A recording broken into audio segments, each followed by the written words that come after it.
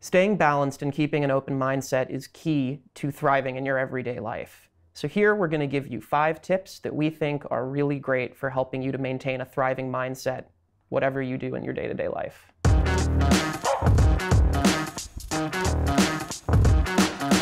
Our first tip for promoting a thriving mindset is to get creative. Using your creativity is an incredible way to get out of your regular work brain space and into a new one, and that can actually really help you with solving problems in other areas of your life. For me, my favorite hobby is playing music, and some days in between meetings when I feel like I need to reset my brain state a little bit, I just pick up one of my guitars and play a little bit, and I find myself completely refreshed going into my next meeting because I've had the chance to think in a different way, use my brain a little differently.